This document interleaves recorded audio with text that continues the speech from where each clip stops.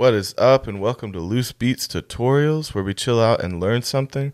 I'm Toby, aka Cushing, from the T&D YouTube channel. Make sure you check out everything we do on our page. And today we're going to learn how to properly set up and play drum pads in Logic. So if you use a different DAW, then it's going to be the same principles, but might look a little different. Let's go ahead and jump over to our pads. Alright, so today I'm using my Akai MPK 249, which is a production center, keyboard, DAW control, all in one. And I will have a video describing more about how to use this with Logic, because it is especially hard, especially if you use Big Sur. But today I'm just focusing on the pads here. And as you see, we've got nice little triggers, very sensitive. If you can see the color change, very, very sensitive pads, which can come in handy. And so today I'm going to go ahead and pull up a drum machine that we can use. Alright, so, and actually you can pull it up like this, so this empty kit, and pick out your kicks and your hi-hats and everything and just place them along the lines here. But you can also go and pick actual kits, entire kits, that are going to be loaded for you. An easy way to do that would be opening a software instrument,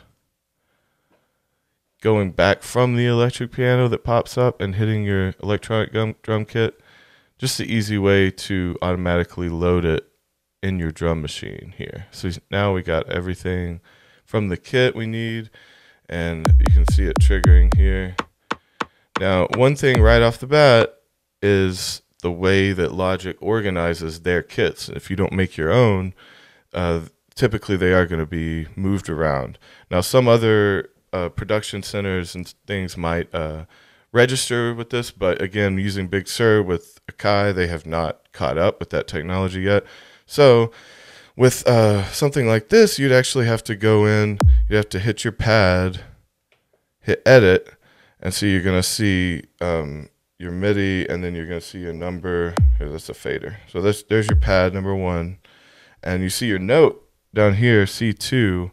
If you look on the drum machine, your first one is set to C1. So automatically it's registering a different note too.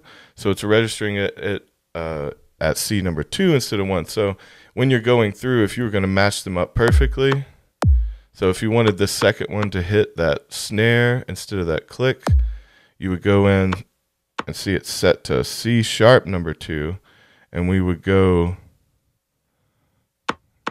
yeah, we'd hop down, oh, where's my pad? We'd hop down to our C sharp and move it to D2. And see, now we got these two lined up right in order.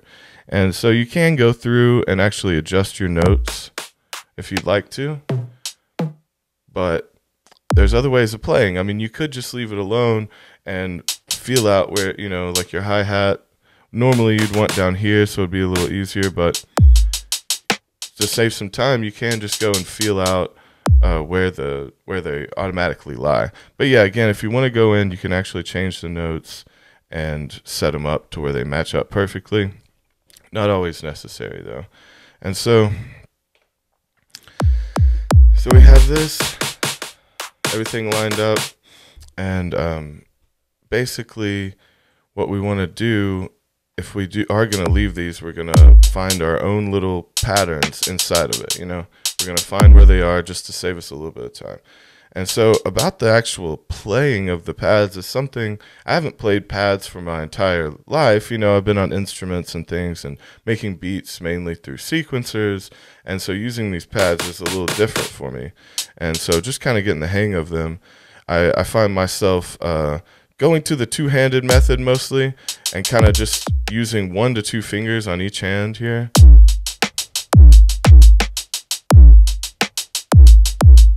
See, like, it gives you a lot more control, because some people, you could do that same thing with this one-handed approach, but as you can see, it's a little bit harder to control. And another thing I like about these really sensitive pads are, if you listen, you can hear that chop that it's doing in there is an actual natural thing. It's not any electronic thing picking up my finger movements. It's actually the pad gripping on my hand and it bouncing. So there's kind of a analog way to get this, you know. Like if you just wanted to throw it in, you know. But you know, it's a little different, you know, just learning kind of how to approach these. I see a lot of people playing different ways, and you know, I see some people doing pad method and setting up like bongos in a section, you know. They'll pick a 4 and they'll actually just hit on them. Not my favorite style. I see some people using drum sticks and things like that, which there are drum pads that are meant for that, but they're normally a lot bigger and a lot sturdier. These are sensitive and obviously meant for a finger. And so again, my method, besides the double hand just with 2 fingers and just kind of getting the feel of it there, I you know, depending on what you're looking for, if you're looking for a more islandy beat or something, sometimes you can find your toms and you'll want them played with your hi-hats or with a cymbal or something. And in that method, you can kind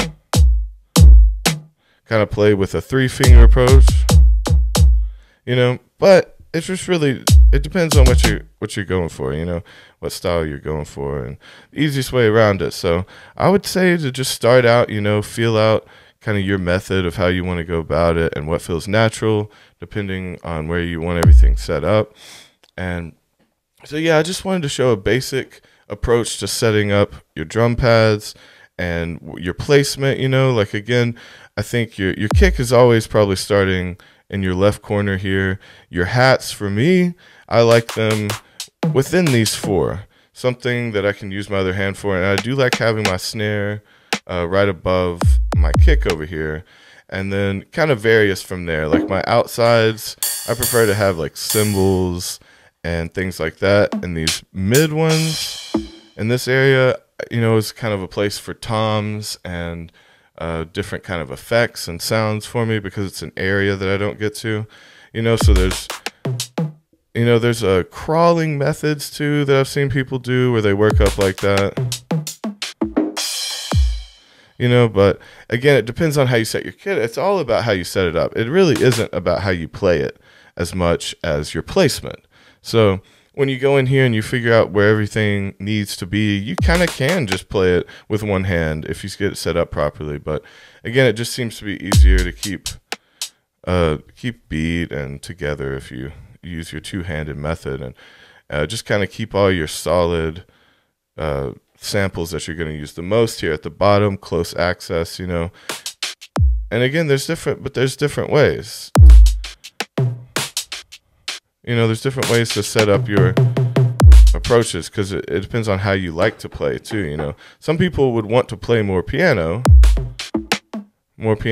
and use all of their fingers. Some people will stick to a 1-and-1. And so, you know, you just got to fill it out and see what it feels like to you. But I just wanted to give a basic run through, you know. This is something I'm dealing with right now, is figuring out how to streamline my pads, is just because it takes me a minute to get them set up, and it doesn't feel right, and the things aren't in the right place. So by taking these few steps, getting your presets right on your pads, your notes right to match up in Logic, which it shouldn't be that hard, but you know, Akai still hasn't caught up here. So besides doing that and figuring out the most ergonomic way of you going about it, the easiest way for you to get into it, it's just picking your good samples now, you know. So now you can go through and actually pick out kicks and snares from different kits and mix and match them, and you know, it's basically endless what you can do with it. But this is a fun little thing, you know. I love getting into this and just figuring out now those subtle little cuts and stuff are pretty difficult to get perfect. So again, it could be a thing that you could use. You could use them a little bit like that, just tastefully, and then go in and use your quantize to kind of make them right. But at some point, it might just be easier to play your basic setup here and then go in and cut in your editing. So it's all preference, you know. that's basically what we've learned today is you got to figure it out yourself. Maybe that's the best route is that you go and actually play, figure out what you like. It takes years to get comfortable and get everything right set up. So good luck on your mission, and we will see you in the next Loose Beats.